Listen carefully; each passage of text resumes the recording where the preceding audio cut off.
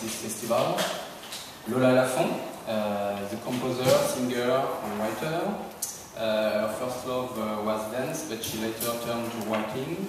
Lola is the author of several books, including the award-winning La petite communiste qui ne souriait jamais, very soon translated, I think. And Nous sommes les oiseaux de la tempête qui s'annonce, which was recently translated into English by Seagull Books as We Are the Birds of the Coming Storm. We Are the Birds of the Coming Storm is an insurrectionary and feminist tale told in poetic prose surrounding the Chicago Haymarket events, which took place in the 19th century. Amy Scholder was the editorial director of the Feminist Press for 6 years. She also served as the editor-in-chief of Seven Stories Press, US publisher of Verso, co-editor of high-tourist books Serpent's Tail, which she co-founded, and editor at City Lights Books. Over the years, she has published the work of many award-winning authors, such as Karen Finlay, Kate Bernstein, Joni Mitchell, Justine Vivian Bond, Virginie Despentes, and many others.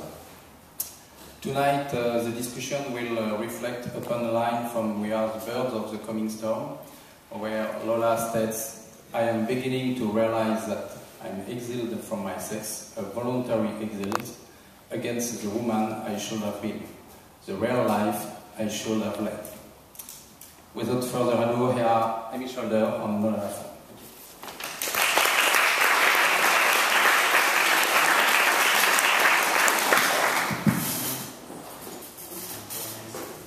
So, hello to everyone. I'm really glad to see such a full house of people. I'm very excited to be here in New York and to be able to read some pages of We Are the Birds of the Coming Storm, and then to have a talk with Amy about several subjects, I guess. So, maybe I'll start by reading a small page. Excuse me if the reading is so-and-so, because it's not my language, so I'll try and do my best.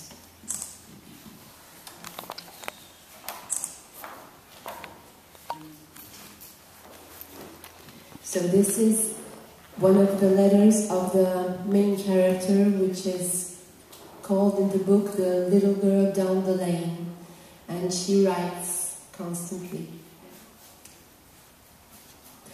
Vomit out what they're stuffing me with, their blueprint for life. Love department, work department, leisure department. When I question them, they enjoin me to consult a physician. They put me under instructions. They talk constantly to me of life. I recognize nothing that can sustain my body in their definition of life. I conclude from this that I'm not living in life.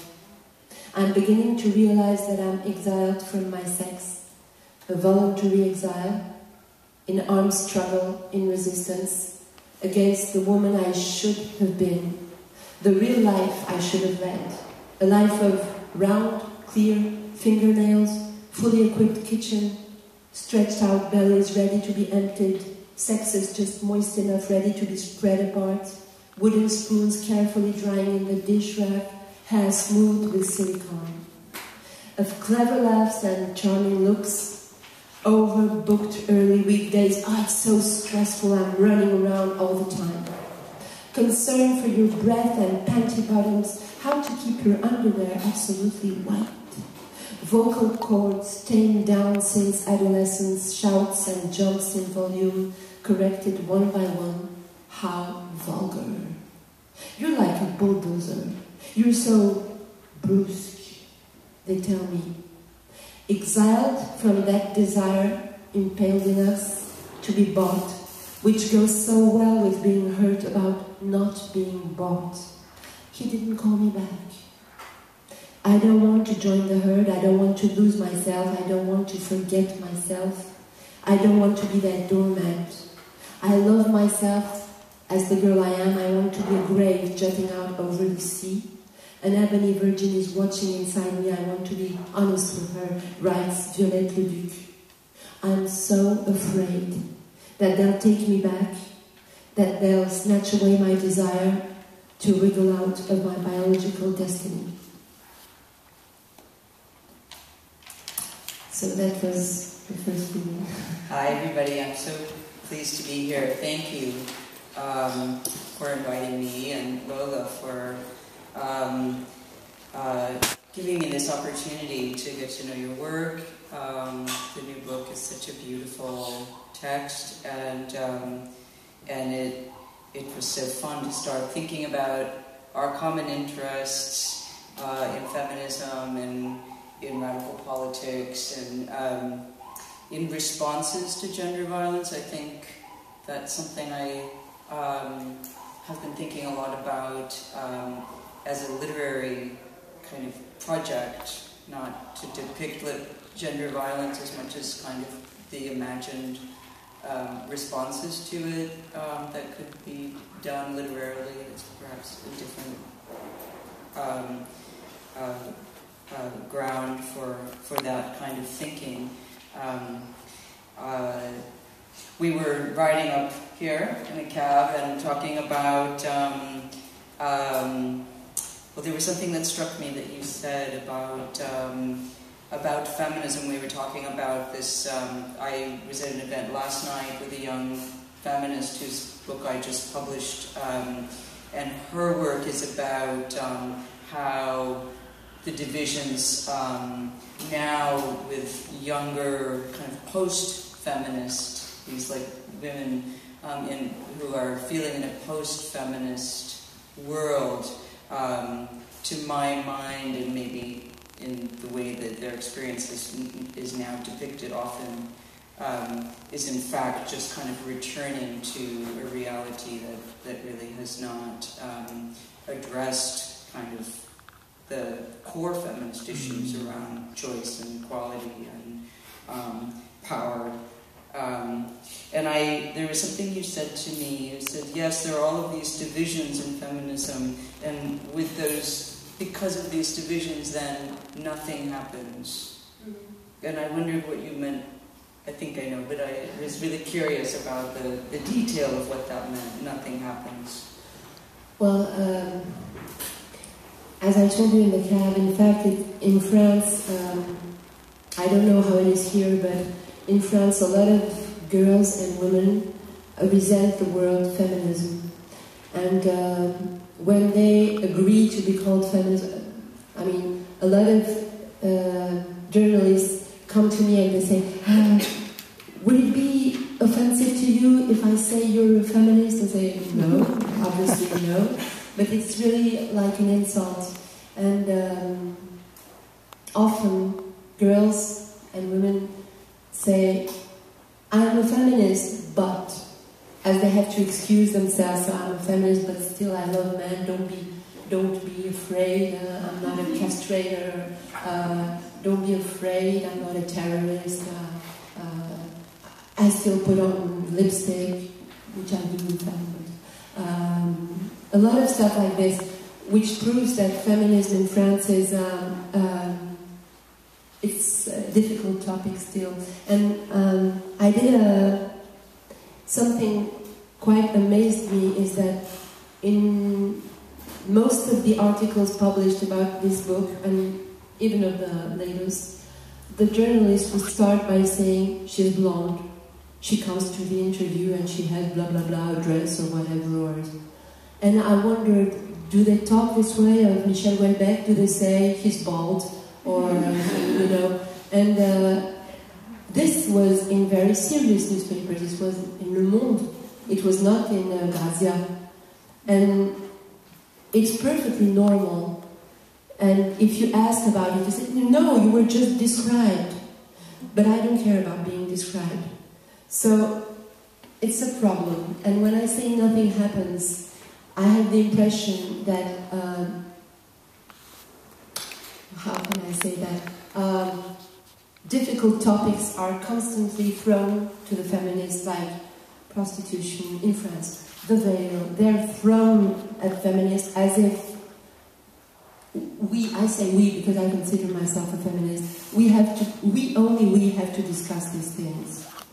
And I would prefer a feminist which, I don't know, who could be inclusive. But I don't know, I prefer to talk about the novel, but because I'm not so good about French politics, but well, not a specialist. I mean, it's interesting too that I think there's a demand on female fiction writers about who their characters are based on. And often with fiction that's written in first person, there's this assumption that the work is autobiographical. Right. Or if it's not autobiographical, there's a kind of onus of like just having to explain who that is, whereas somehow the male imagination is this fertile ground and there's not really that kind of association or demand put on male writers, I think, in the same way, and I wondered if that had happened. A lot.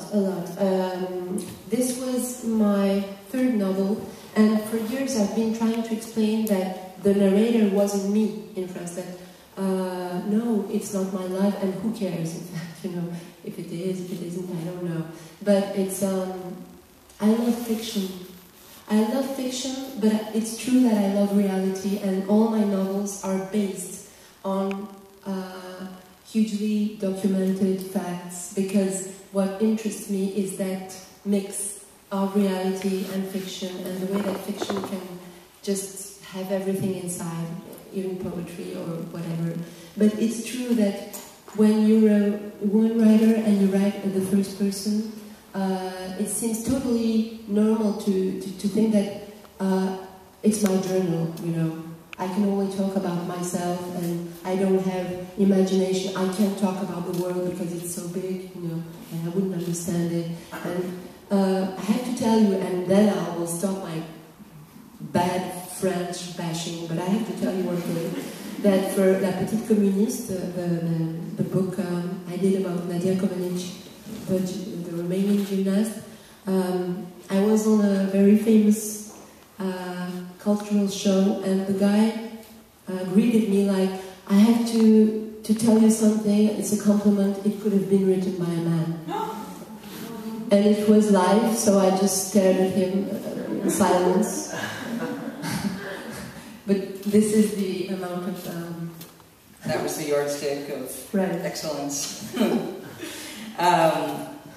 Well, it was interesting to me that that in this book, in We Are the Birds, you chose as a kind of central event the Haymarket riots, and to be frank, I kind of know what they are, but I didn't feel like I could trust what I knew about them to go into reading this book and a conversation with you, and then it was so interesting to think about how, I'm curious how that entered into your imagination and why, and there are so many things about that I thought we could talk about. Actually, I read a book about an American anarchist feminist from the 19th century who was called Voltairine de Cleyre. And she was called Voltairine, which is kind of strange, but because her father loved Voltaire.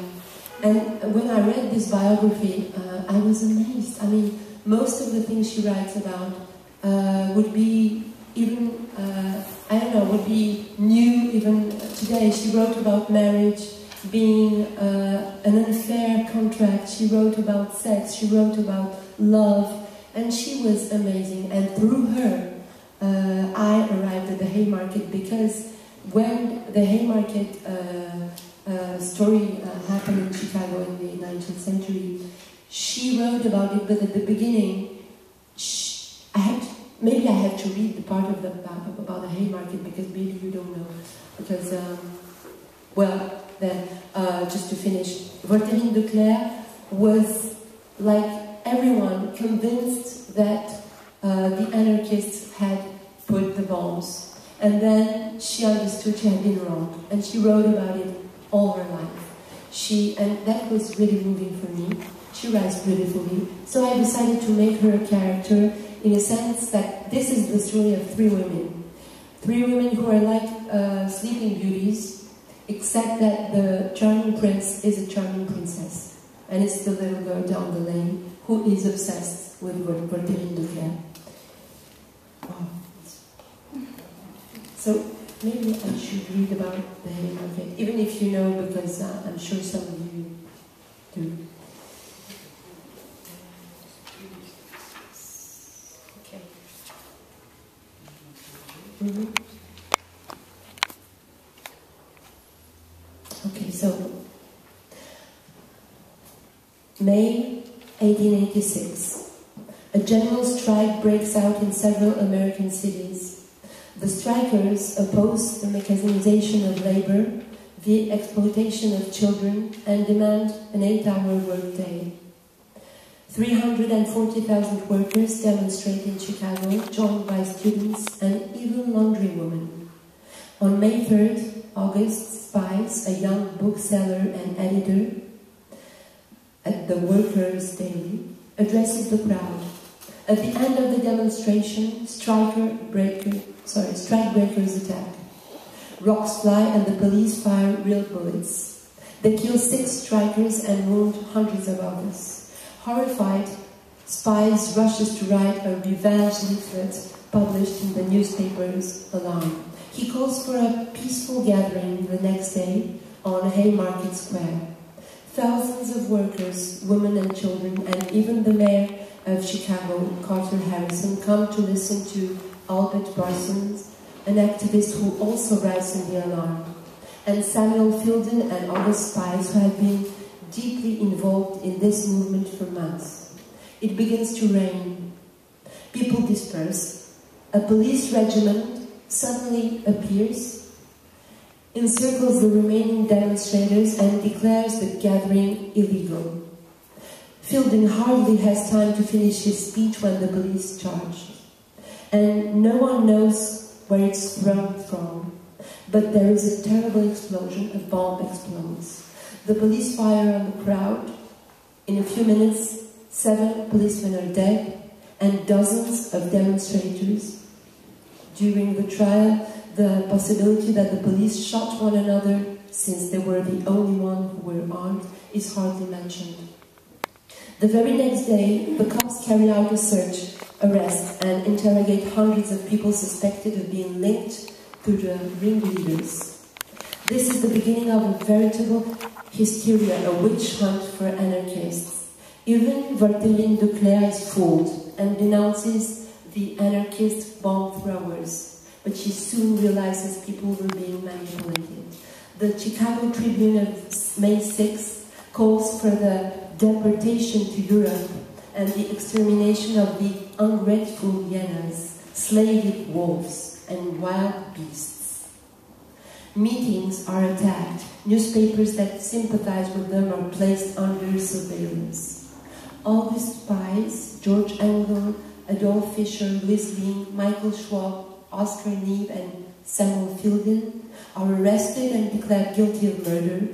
Some of them were not even at the demonstration.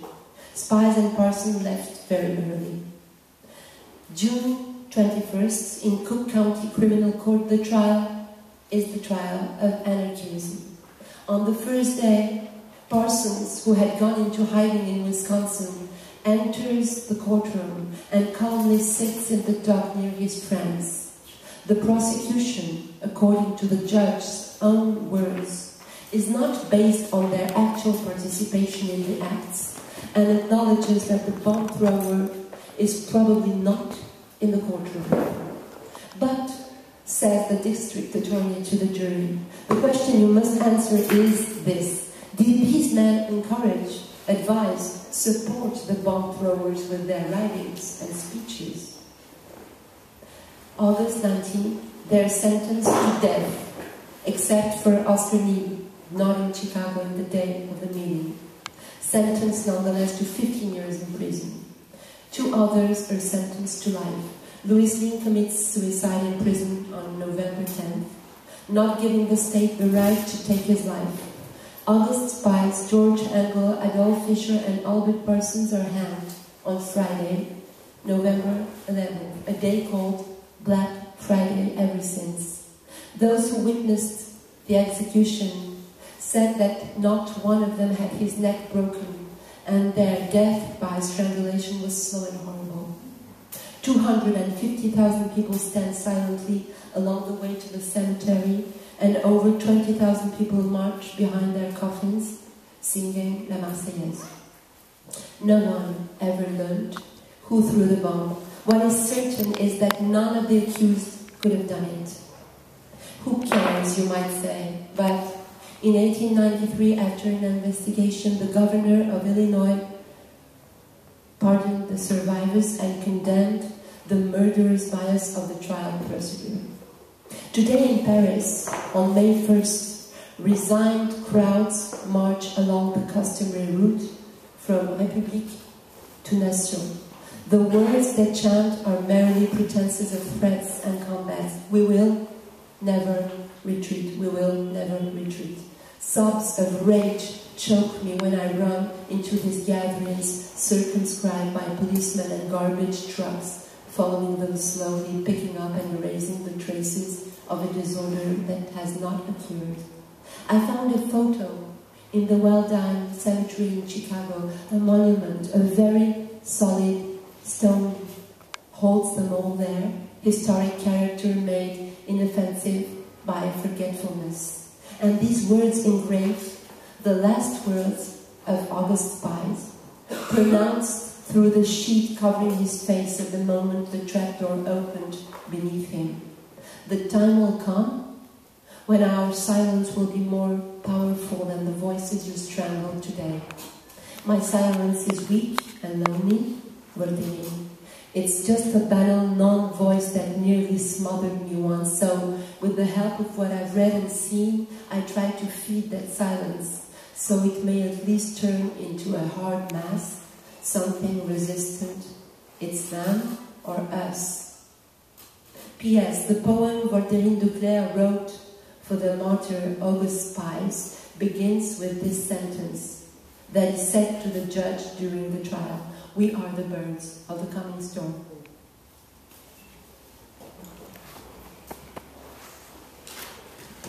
It's really beautiful.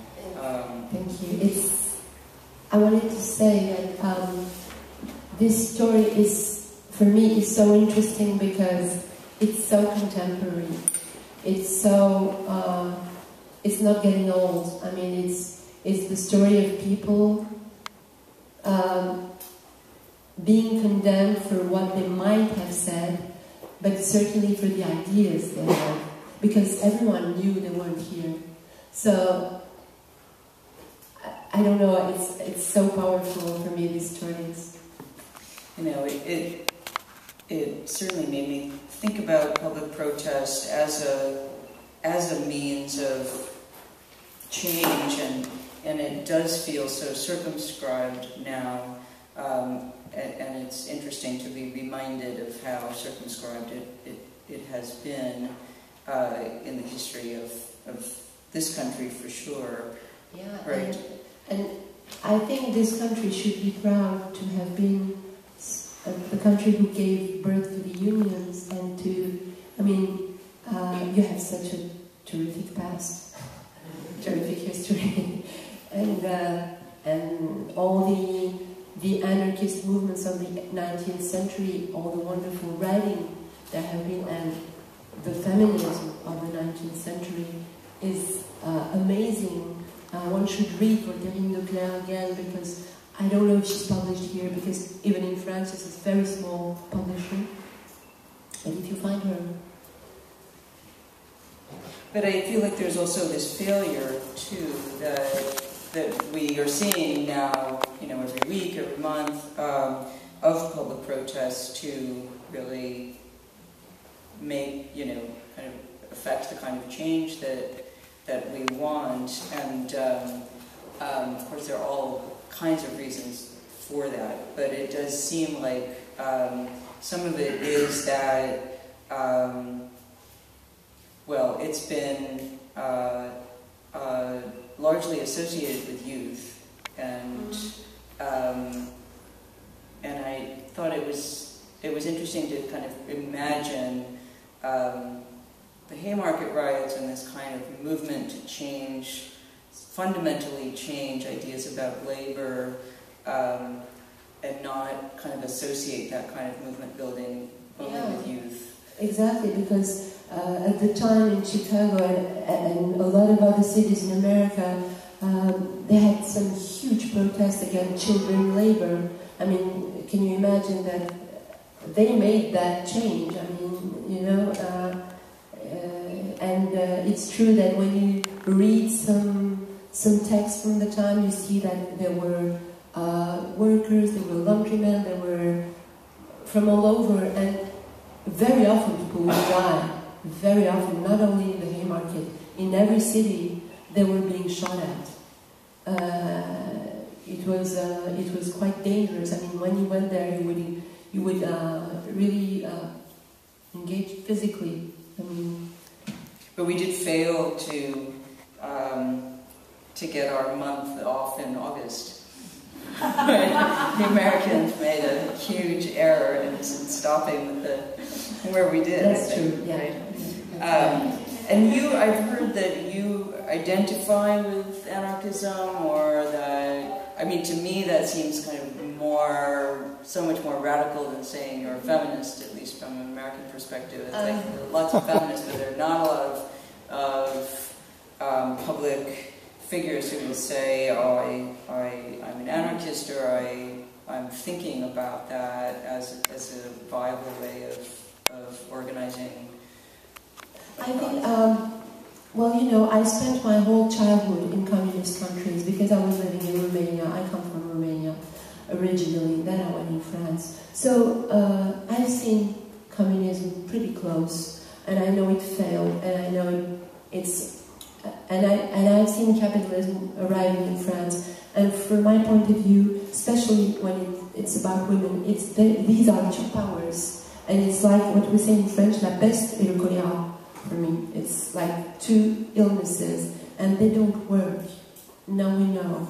So my interest in anarchism is maybe more intellectual, and maybe about all the philosophers who explore something else, who try to think that that's not all there is. I mean, that maybe we can imagine something else. Just the thought of being unsure, of accepting doubt, for me is important, because now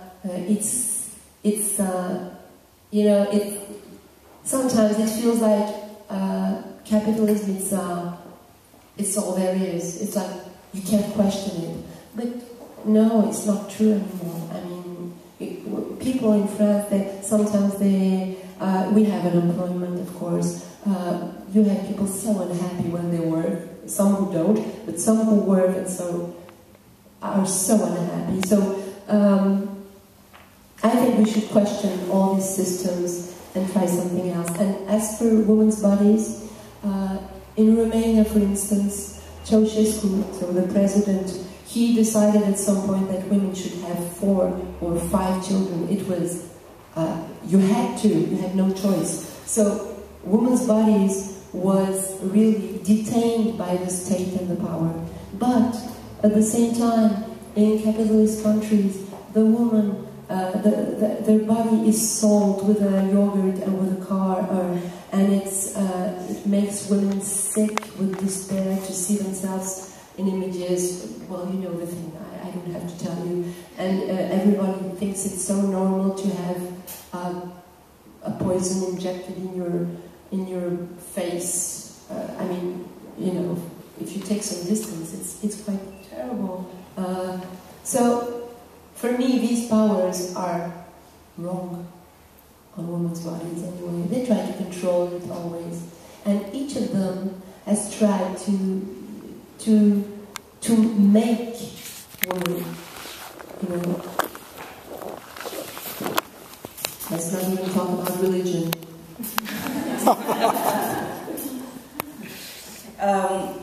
I was thinking too about this idea of influence, that in a way kind of revisioning history as you do, kind of bringing up Haymarket uprisings and thinking about really how those structures of monumentalizing these movements in very particular ways, can freeze those moments in time. But also now, it's talking about, your interest in anarchism. I was thinking, that there's something about influence from the past, from charismatic figures, that I wondered what you thought about influence, who you felt influenced by. As writers, or just for whatever that means for you, and what does it mean to be under the influence? How is that? It's very difficult to answer because I can be under the influence of a friend sometimes. It's not always figures. I wouldn't know really what I'm influenced about. I guess I really like figures who are not obvious, who have a strange path. And I'm even with people, I tend to like people who don't go straight. Who just, who have to wander and who have to stop and who have to restart. And this is my main influence, is not being sure all the time. And would you talk a little bit about Nadia Comaneci and the novel? The novel. Yes. This will be published here next year, I think. Actually, your yes. American publisher is here, Dan Simon, in the audience. Year after that. Okay. Year after that. Okay, and the translator is here also, so yes. And so I'm really honored, and I'm very happy about that. La petite communiste qui ne souriait jamais, which means the little communist who never smiled, is not at all a biography. It's really a novel, and of course it's based on Nadia Comaneci's life, because I did a lot of research, and obviously I can speak Romanian and read Romanian, so I had this opportunity to read French, Romanian, and English. But I wrote a novel about her body, about a young girl, a little girl, whom the world falls in love with when she looks like a kid. She's 14 when she's in Montreal, but she looks like 10. And suddenly the journalists, at least in France, they fell in love with her, and what I read was, I have to tell you, the sports article were, how do you call it, pedophile? Really, they were in love with a kid in a way that was very weird. And the backlash of that is that she was not supposed to grow up. And as soon as she becomes a woman, the hate of the same newspaper was terrible. The violence against the body. So that was my topic at the beginning. And plus,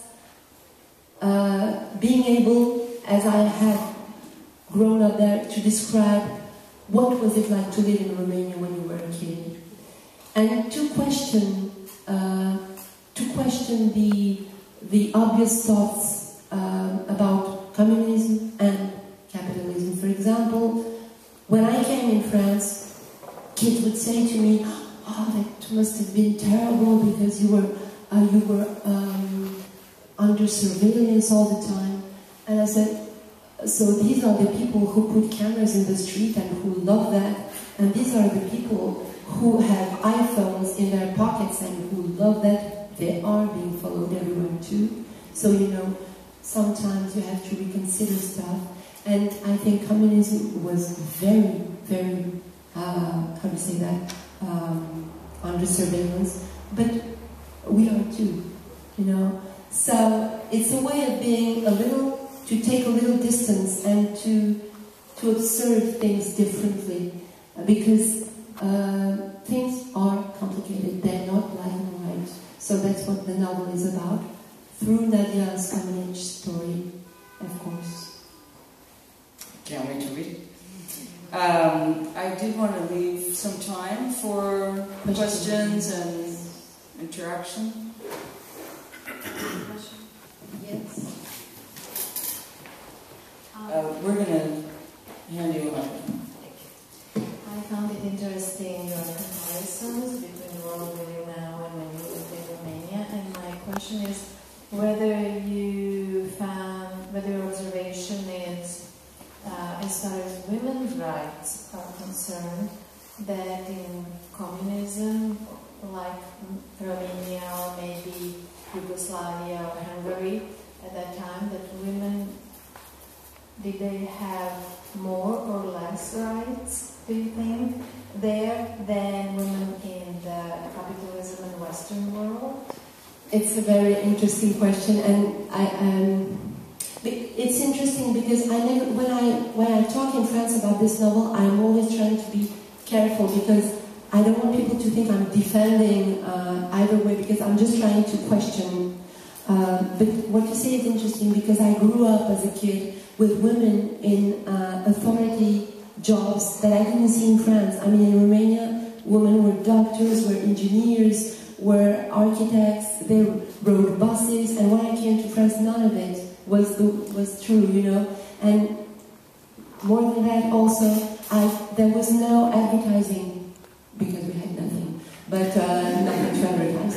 So, but the thing is, when I came to France, suddenly I was 12, and I was struck by the image of women naked to sell everything. It was very violent, and that didn't exist. So, you know, I can't tell you it was best. It was, in certain ways, I think that women were more advanced. Thank you. I know it's strange, but... No, it's not to me. I grew up in Yugoslavia. I guess. Here, and I made similar observations. Yeah, you know, it's I was interested in your experience with that. Thank you.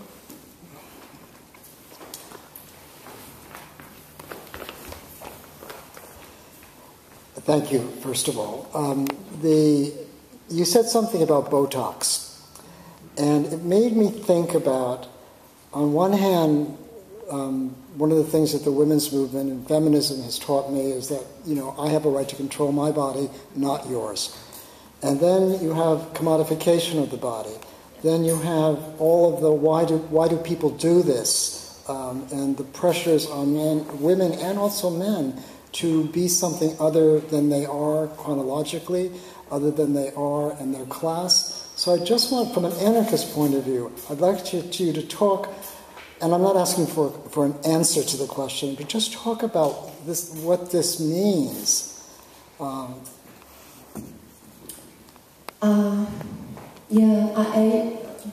not sure I totally agree with do what you want with your body is tricky, you know, because it's not what you really want. It's what a society tells you to want, which is very different. I mean, do what you want, of course, but I'm tired of this hate discourse of the magazines, the so-called women magazines. It's hate. When you read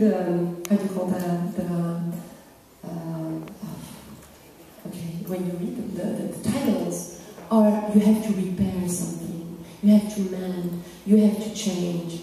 This is subtle hate. So what kind of a word is a word where women have a clear, and I don't know this word, you know what is written on yogurts when it's over? How do you call that? The date? Expiration. Right, for woman's body. I mean, what kind of a word is that? When you have this thing for a woman. You know, so that's my answer. I don't know if it's, you know. I have a follow-up question to that, and I should say that I'm a feminist. I thought of myself as a feminist since I was 9 years old. I read a book called French Women Don't Get Fat. It was very popular in the United States for a while. And one of the things that's been very hard for me in my own life is that after I gave birth to a child, which was over 20 years ago. I gained weight. I also became older. I'm in midlife now, and it's just been very hard to get the weight off. And I am perceived differently. And in French Women Don't Get Fat, the writer tells the story of having been an exchange student in the United States when she was young, gaining weight because the culture around food is very different than the culture in France. And her father comes to greet her after she spends this year as a high school exchange student, and he says, "Mais tu te ressembles à un sac de patates." And so I'm just wondering if you can comment on that aspect of it, if there's the same kind of pressure in France to be a certain size, and there's something wrong with you if you're perceived as being overweight. I guess so. I guess it's the same all over. I don't know if it's worse. Maybe it's worse in Paris than the rest of France. No, I think maybe it's worse. And in fact, in the novel about Nadia Comaneci, I was very interested because at some point I hadn't seen all the videos, and I looked at the press first of one of her comebacks when she's 15, and the press would say, "Oh, she was such a cow. Oh, she was so fat and so terrible." And then I watched the videos because she was beautiful. She was, I wouldn't say normal because that doesn't mean a thing, but and you know, it's very tricky because when I was writing, I was watching a lot of videos, and I was watching Montréal, like 10,000 times. And after a while of watching this kind of a very thin body, very muscular, I started to be accustomed to that. And then when I saw other gymnasts, I would say, "Ooh, that's fat," you know. So it's very difficult. I noticed that, you know, that. This is what is presented as normal, as desirable, or so it's difficult to fight that. But I don't know. I read when I was a teenager. I read a feminist book from the U.S., which made a great impression on me, but I don't know the title. And it said this thing, which stayed with me. Imagine the number of hours you spend thinking about diets, food. These are the hours where you don't do anything else, and when you don't do something that puts you as an important person in society, and it gets you out of certain games. This is such a powerful idea. Of course, we can't leave thinking, "Oh, I should be thinking differently," but sometimes we should. Sometimes we should say, Okay. I mean, it is this catastrophe, really, if you think about how much time women spend trying to control something. Exactly, trying to repair something that isn't wrong. Right, and it's mind-boggling to think about what all of that energy might go toward. Exactly. I think is, you know, it's odd that, I mean, people, you know, I mean, we talk about this kind of resistance to these beauty models, but really, if you think about it in terms of time, and then in terms of power, social power, personal power, erotic capacity, all of that, it seems like then it's hard not to kind of become conspiratorial, you know, to have a think on something. Yeah, sometimes I feel like it's when I feel a little bad, I feel it's like a conspiracy for me. You know, it's like, okay, mind your butt and your pounds and your cottage cheese, and then when you're there, you don't do anything else. You know, but I mean, I'm not different. I'm not saying that it's easy, but it's something, and it has never changed because. You know, in museums, women are naked, they're painted by men as, I don't know, since centuries, as objects of desire who should look like this in 19th century, like this in 20th century, women don't represent themselves, not a lot. And I think that might be very different if we saw more of women artists. We should represent ourselves, because that would be very different. I think that's the key, I mean, you know. I'm so glad to hear that you are a fan of Voltairine de Cleyre. Oh. She's a hero of mine too, and I've actually written about her, but more about her very good friend Emma Goldman, who was an anarchist and a feminist.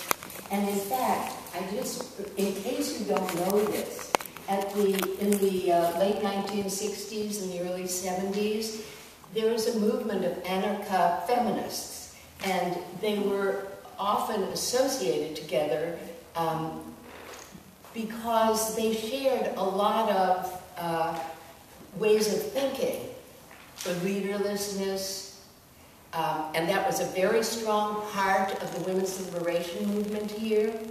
And of course, both Voltairine de Cleyre and Emma Goldman struggled mightily for birth control and for freedom to have children out of wedlock, and in some ways to criticize marriage, although Emma Goldman and Voltairine de Cleyre didn't agree about marriage.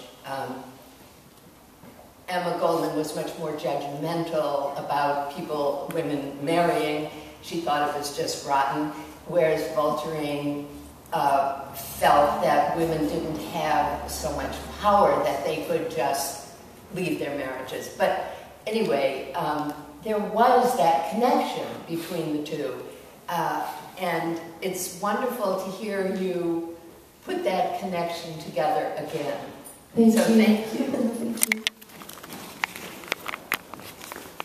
Thank you. Alex. Yes, yes. I was fascinated to hear, if I heard correctly, that at the Haymarket demonstration afterwards, they sang La Marseillaise, since we're here. So I was interested in the origin of that. Because today I just read that America the Beautiful, which is sort of alternative national anthem here, the anarchist historian Howard Zinn, for example, he taught the North Vietnamese when it was left to sing America the Beautiful together with them. But I imagine La Marseillaise wouldn't be sung perhaps in France in the labour movement. It was in the International, and today it's more sung by the National Front than by anarchists, certainly. So when did it stop in the US that they sang the La Marseillaise? And many of these workers probably were more of Italian, Polish origin than French. And what's the origin and when did it stop? I'm really sorry because I'm not really a specialist, so I can't tell you how to say it. But I guess that they sang La Marseillaise because it was because the revolution wasn't far, and because there were a lot of European immigrants who came to America, and certainly some French, I don't know, but no, maybe not, maybe you're right, and maybe it was a symbol and French wouldn't have done that. You know, I'm not sure, I'm sorry. But I have to check. No. So, Lola? Yes, one question. Just one final question?